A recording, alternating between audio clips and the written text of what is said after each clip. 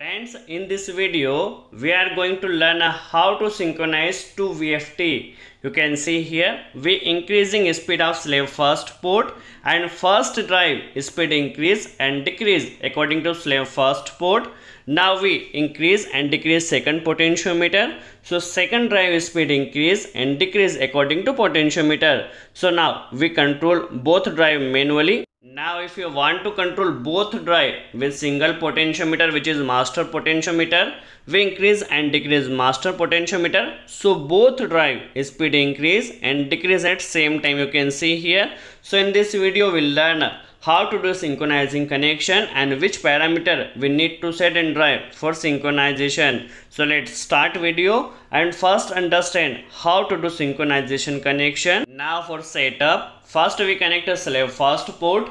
By slave first port we increase and decrease speed of first drive, and for second drive we connect a slave 2 port, and for both drive speed control we connect one master port. By this master port we increase and decrease both drive frequency at same time. I hope you clear the concept. And for starting first drive we connect one selector switch. When we start selector switch, drive will run, and for second drive we connect a second selector switch. In this video we are going to learn connection in 2-wire mode. Now first learn connection of selector switch for starting and stopping drive.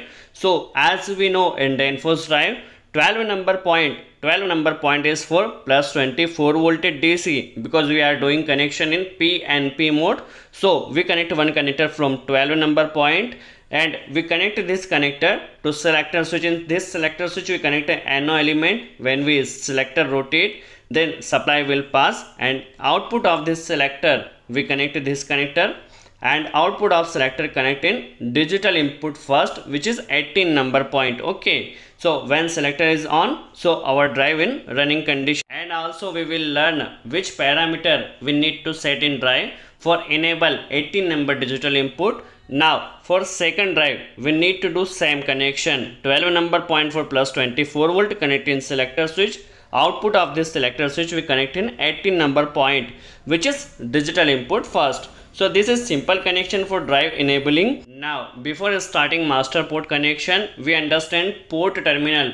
First you need to identify which terminal for plus 10 volt, which terminal for 0 volt, and which is master port or potentiometer reference terminal. So in this potentiometer, first terminal for input 10 volt, you can see here, second terminal for 0 volt, and last terminal for reference or 0 volt. In this potentiometer, you use potentiometer first identify terminal. First in master port you can give connection from any of the drive. In Danfoss drive you can see here 50 number point for plus 10 volt, 53 number point for analog reference input, and 55 number point for ground. So first we connect a 15 number point in potentiometer input terminal.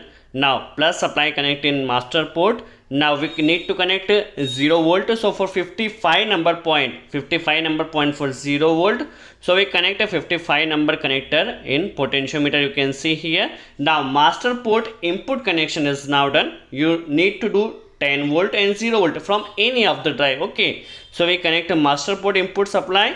Now we need to give negative or 0 volt in both slave port and also in second drive. Okay, so we connect a negative or 0 volt in slave first port. Now connect in 55 number point for second drive 0 volt. Now for slave port we connect 0 volt. Now our 0 volt connection is now done. We connect a 0 volt in both slave port and second drive. Okay, now when we rotate master port,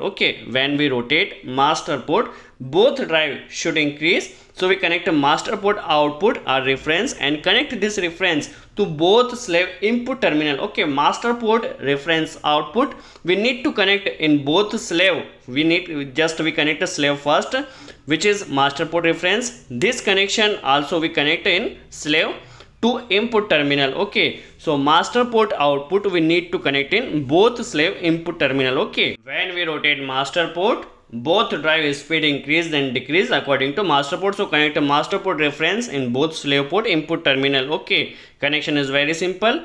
Now when we rotate slave first port, so first drive should increase. So slave first reference output we connect in 53 number point, which is analog input reference. So first slave port output we connect in 53 number of first drive. Now same connection for second port output connect in 53 number point. Okay, connection is very simple. I hope you clear the concept. If you have any doubt, please pause the video and watch carefully. Master port output connect in both slave first and slave 2, and slave 1 output connect in drive input terminal 53, and slave 2 output connect in drive second terminal. I hope you clear the concept.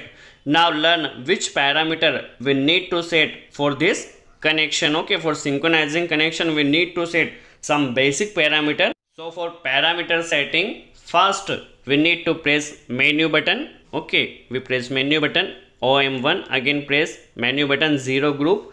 First we need to enter in third group by increasing. Now enter third group, press OK key. Now OK. First we set maximum and minimum frequency. So third group 02 parameter for minimum frequency, 03 parameter for maximum frequency. Now you just need to set maximum and minimum frequency in both drive. Now because we control both drive frequency with potentiometer, so just we need to set 15 parameter. Third group 15 parameter, just one, because we're increasing motor frequency with potentiometer. So for potentiometer analog reference we need to set 1 in both drive. Okay. Now for 18 number and digital input first, because for drive starting we use 18 number point. So we need to program 18 number point. For 18 number parameter we just need to enter in fifth group 10 parameter.